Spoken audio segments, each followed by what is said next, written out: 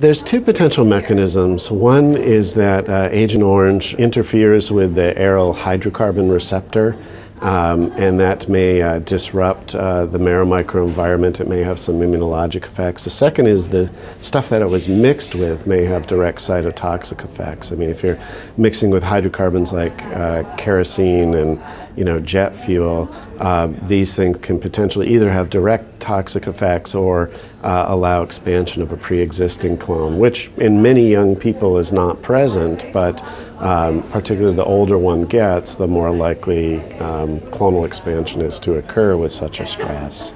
One of the common questions that arises now in individuals who are veterans of the Vietnam conflict, who are now in the peak ages for developing MDS, is, did my remote exposure in the 1960s or early 1970s to Agent Orange contribute to the development of my disease?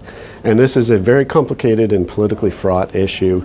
If you were 18 in 1968, you're 70 today. The average age of MDS diagnosis is 70, so some individuals would just have been diagnosed with MDS anyway, and it's just a coincidence.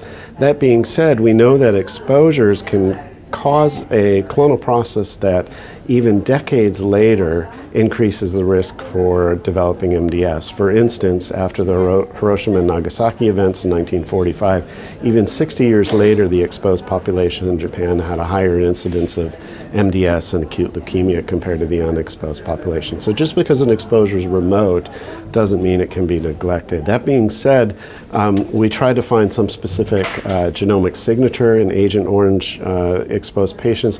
Weren't able to. Maybe if we could have gone back in time to 1975 and studied returning veterans, we might have had a different conclusion. But I still think it's as likely as not that individuals who are exposed to Agent Orange, particularly those who are heavily exposed, mixed it with other things like JP4 jet fuel, kerosene, etc., to facilitate spraying, which many veterans have testified that they did. I think they should be eligible for VA benefits.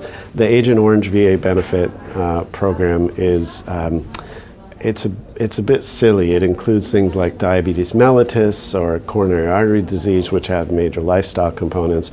It doesn't include things like MDS, which quite plausibly are directly from the Agent Orange exposure. So it's a complicated business and unresolved.